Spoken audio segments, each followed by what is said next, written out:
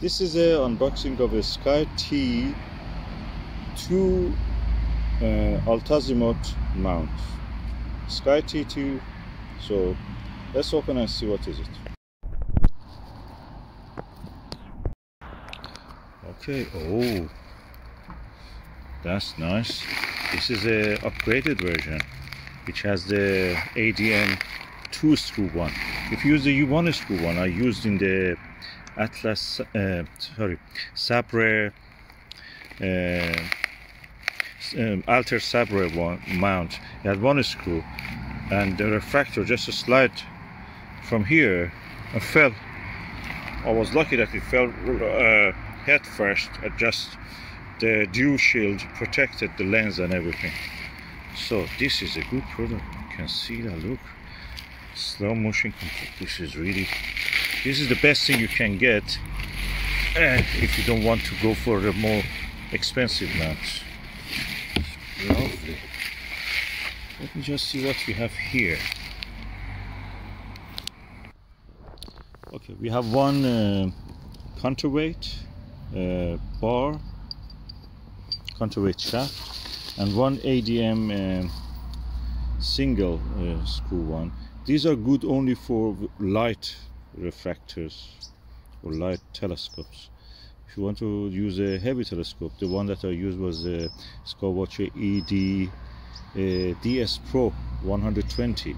That's around 5-inch telescope, and that's heavy for this mount. So it's good to use this 2 screw one, which holds it really firm. Yeah, let's see if there's anything else. No. It's counterweight shaft. This is the mount. Nothing else. Okay. And I'm going to now install it. So this is the, I should not call it a Skywatcher, this one. This is a OVL SkyTee, but this is distributed in the UK through the OVL, which is the representative of the Skywatcher.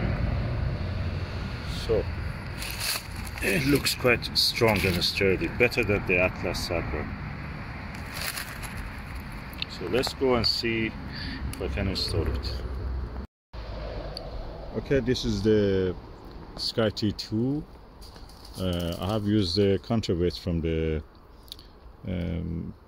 CELESTRON OMNI XLT CG4 mount, which is really good. It's equal to EQ5 in the Skywatcher. And I'm using the pier, the column, at the height to this, so you can hold the refractor at a good height. It looks very sturdy. You can turn it around by using this, and up and down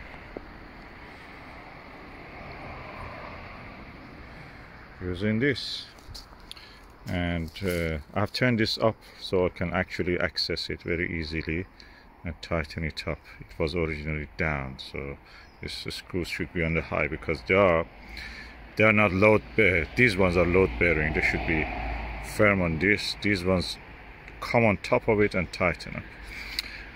Let me bring a telescope and see how it will look on that. Okay, as you can see, this is a Skywatcher ED120 DS Pro Apochromatic telescope. It's a 5-inch telescope. It has a shot glass, which is the famous brand of the glass. Is the name of the company also builds that glass, and is practically chromatic aberration free, sorry. And that's the way it looks now. It's a beautiful combination. Even the color matches, you know, black, white, and this is called diamond sprinkle on it. It has, and everything matches. CELESTRON and the Skywatcher practically are the same company. They're all Sinta, Chinese company, which now builds beautiful telescopes, including China builds the telescopes like Lyra's, the most amazing chromatic aberration free refractor I've seen. A sharp planet Jupiter with that is almost as if is like a Dobsonian Newtonian telescope, probably better. And this also can take that. On this one probably I will put a small refractor if I want, or a camera I can put if I want.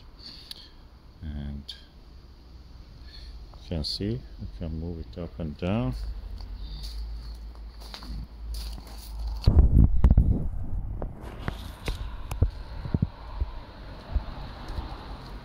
Beautiful telescope.